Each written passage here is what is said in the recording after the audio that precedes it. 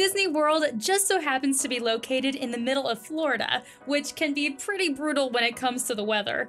One day it's scorching and humid, and the next you are soaked down to your shoes and shivering on the bus back to the hotel. We've got 10 tips that should help you be prepared for anything Mother Nature can throw at you in Disney World. Don't move a muscle.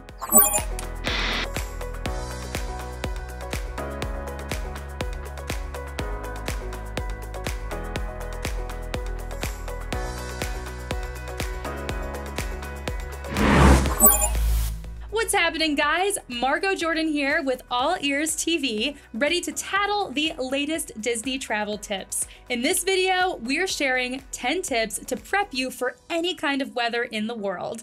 Let's get started. Number 1, know before you go. In the weeks or days leading up to your vacation, constantly check your favorite weather app for any changes that get made to the forecast. The forecast can change on you even up to the day before you leave, so checking regularly will ensure you're not surprised when you arrive. Plus, staying up to date will ensure that you can still pack any essentials you may need before you leave.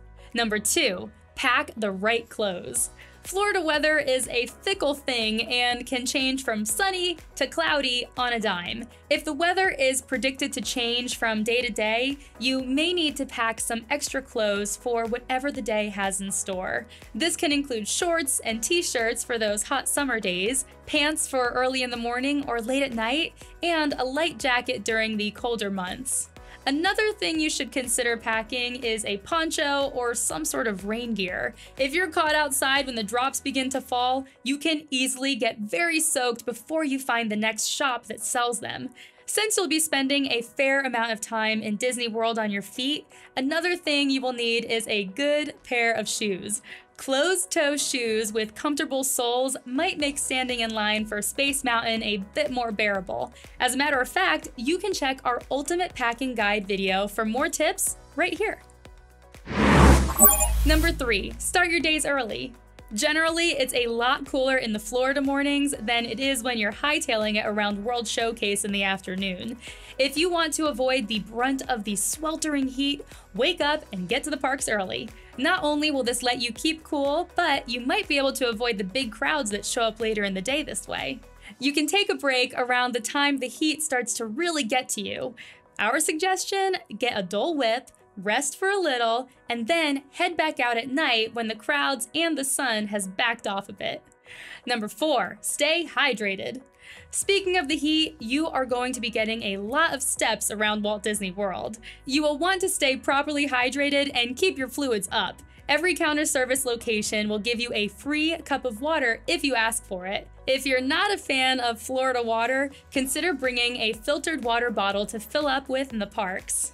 There are even a few refillable water bottle stations around the parks now. You can find one at Cosmic Ray's Starlight Cafe in Galaxy's Edge and more areas. Number 5, protect your essentials. If the rain is going to play a big factor into your vacation, you can protect your essentials by bringing Ziploc baggies, as my mom likes to call them.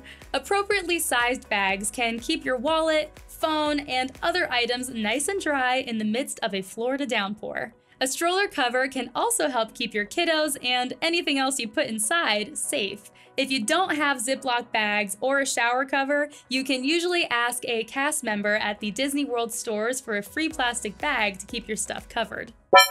Number 6, bring extra socks and shoes. Like I said earlier, you're going to be walking around a lot in Disney World, whether it's standing in the brutally long line for Flight of Passage or hanging around Disney Springs.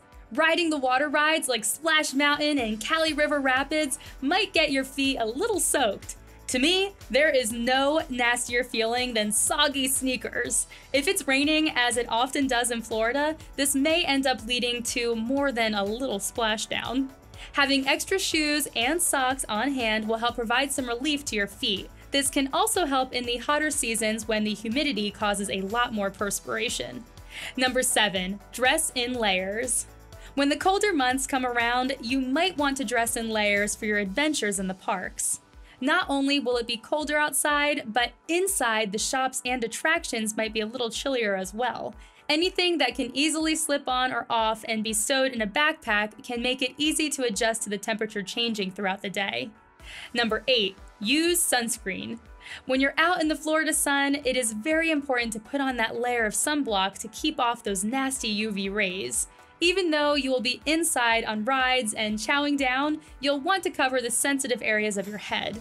Your nose and ears are areas where you're going to want to watch and reapply if necessary. My dad had melanoma and they had to remove a chunk of his ear. I'm dead serious, people. Also, hi Dad. Okay, moving on to number 9. Going to a dining reservation. If the weather's becoming too much to bear, a great way to take a break is by going to lunch or a dining reservation. You'll be able to get off your feet, get re-energized, and get some of that sweet, sweet air conditioning.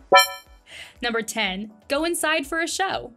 Another way you can take a break from Mother Nature is by finding an indoor show to relax in. Most shows run around the 12 to 15 minute mark, so you can stretch out in the air conditioning for quite a break. Some of our favorites to unwind with are Mickey's PhilharMagic, the Country Bear Jamboree, and Muppet Vision 3D. Okay, that does it for us on this episode of All Ears TV.